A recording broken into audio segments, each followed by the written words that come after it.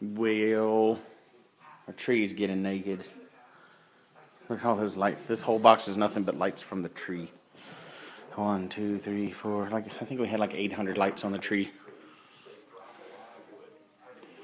This is the hard part because we like to run white lights up the very middle of the trunk of the tree, and then put string colored lights all the way around it, and that gives it depth. Kind of, yeah, just it gives it depth. But it's a pain in the arse because we want them right up against the trunk, and it's just. But we only have to do it once a year. All right, so I lied. One more night. Haha. Because I just couldn't stand it. One more night. But the tree's gone. Well, it's laying over there beside the driveway.